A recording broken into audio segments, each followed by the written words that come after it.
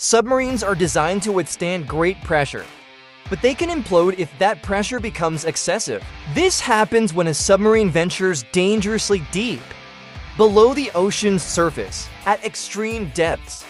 The water pressure pushing in on the submarine can become higher than the air pressure pushing out. If the submarine's hull is breached or weakened in any way, the higher water pressure can crush the vessel like a soda can. The metal hull will bend and collapse in on itself violently, often killing all crew members instantly. Implosions happen very rapidly, within fractions of seconds. This was the terrible fate of the USS Thresher in 1963, and the USS Scorpion in 1968, and Ocean Gate's Titan in 2023.